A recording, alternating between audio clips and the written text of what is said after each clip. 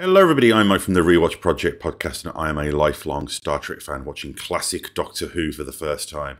I appreciate you joining me, and I am going to be covering the fourth part of the Marco Polo miniseries, namely the episode of The Wall of Lies.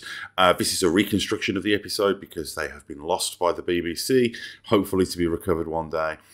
Slightly more realistically, hopefully to be animated one day, but this is a fan-made reconstruction and I'm looking forward to getting into this. Again, I want to encourage you and also thank those who have already done it for posting on the comment section of the YouTube channel. I've been getting some great feedback, some great education, some great schooling from the Whovians. I don't know if that's a preferred term or not. Apologies. Hey, maybe that could be the next thing that you school me on.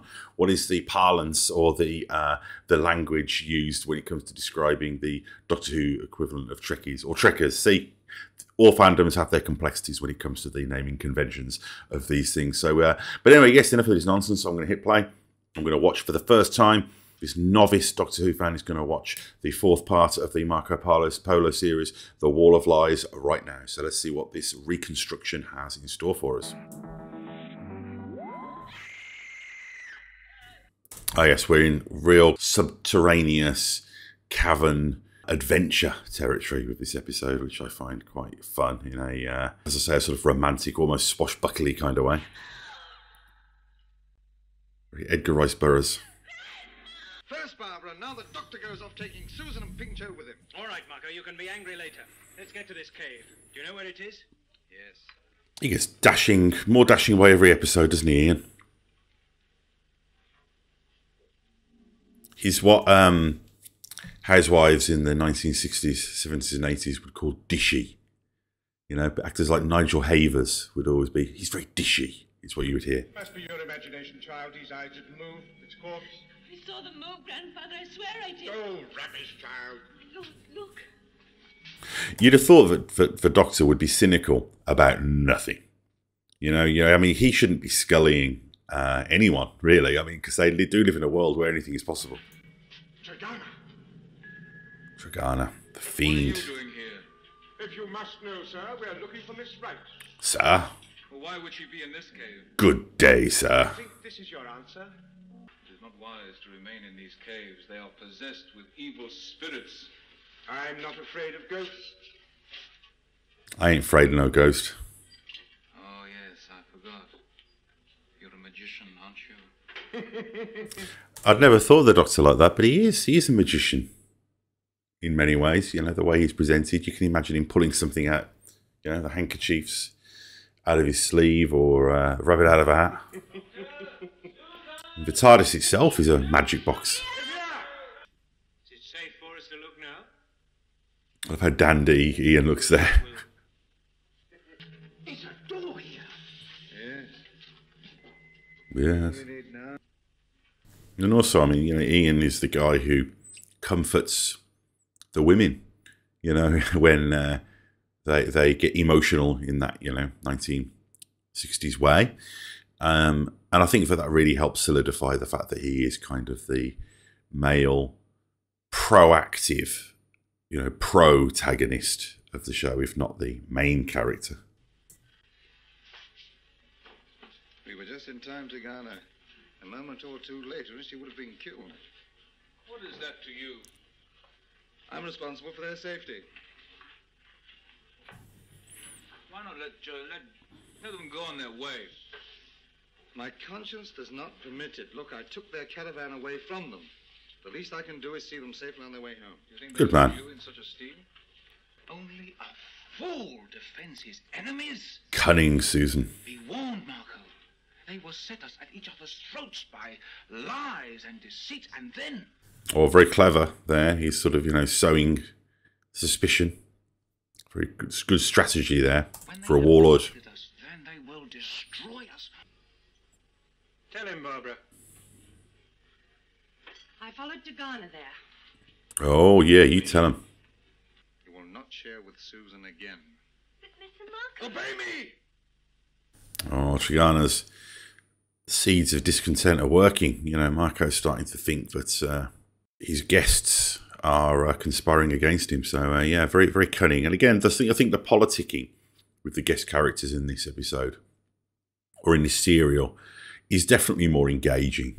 and more interesting than the equivalents in the Daleks and in An Unearthly Child serials.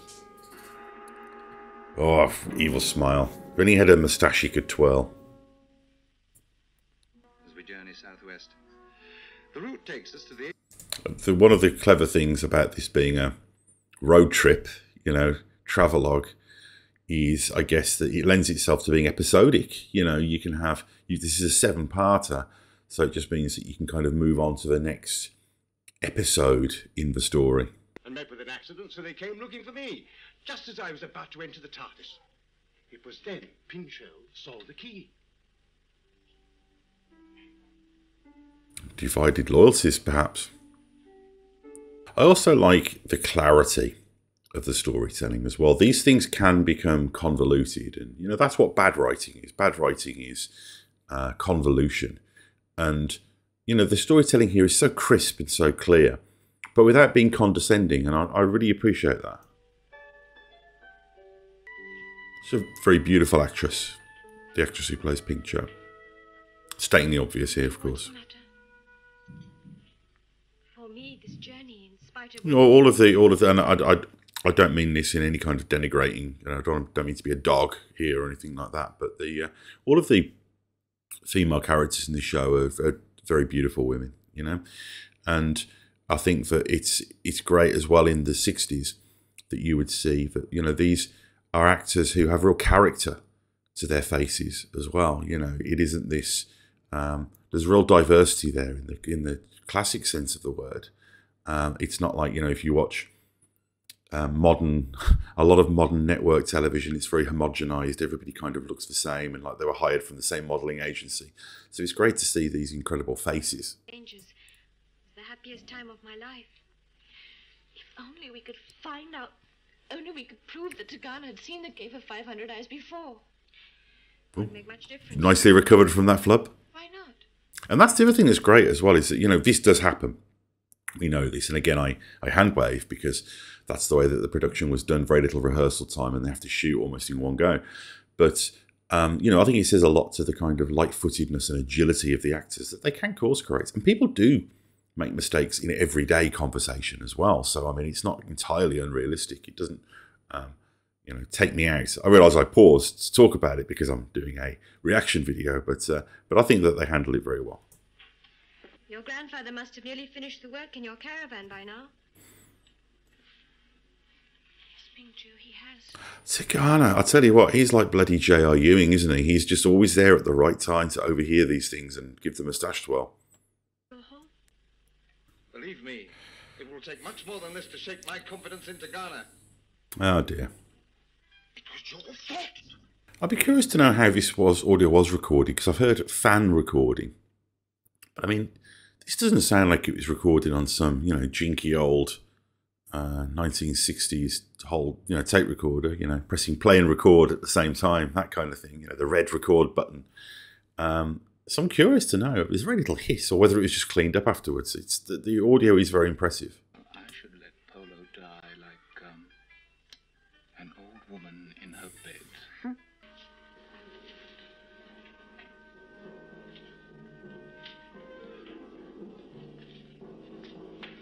Yeah, here he comes.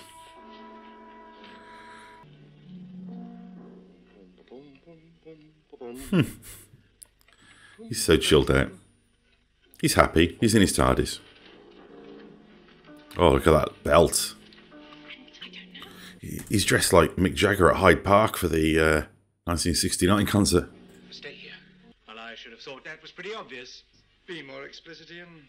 Oh, come on, Marco. We're friends, aren't we? We were. Well, why this sudden change? Oh no, And tell they're me, losing him. Why separate Susan and Pinchot?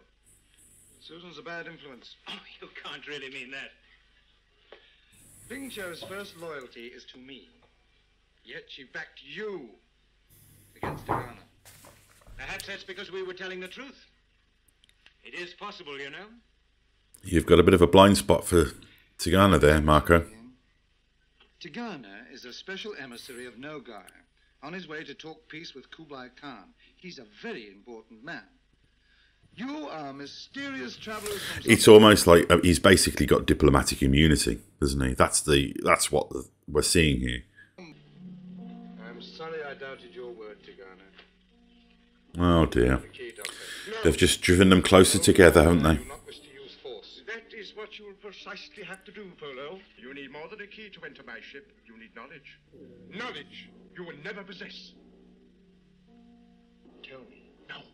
Understand? How does that work? I'd let you wreck it first. Guards! Guards! I do like Hartnell when he's indignant and stubborn. He plays that very well. He's instantly punishable by death. You Dear. are pathetic, stupid savage. Take them away! You tell him.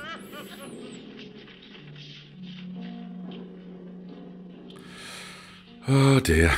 Marco, Another day of incarceration. which of us? By setting up a separate tent for the doctor.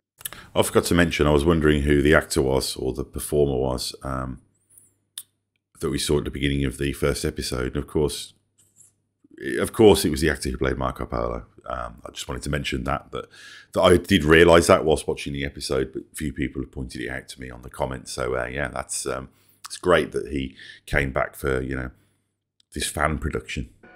Where's this? I'll cut my way out. A very good idea. Wow, that's so gangster. Ian's kind of fashioned a shiv. I think by the time I finish with that gentleman, he'll only be too glad to let us go. It's almost as if a doctor's just like, I'm going to be such a giant nuisance. He's just going to want to see the back of us. It's almost like, Yoda in The Empire Strikes Back, isn't it? This slightly mad, chuckly, eccentric figure.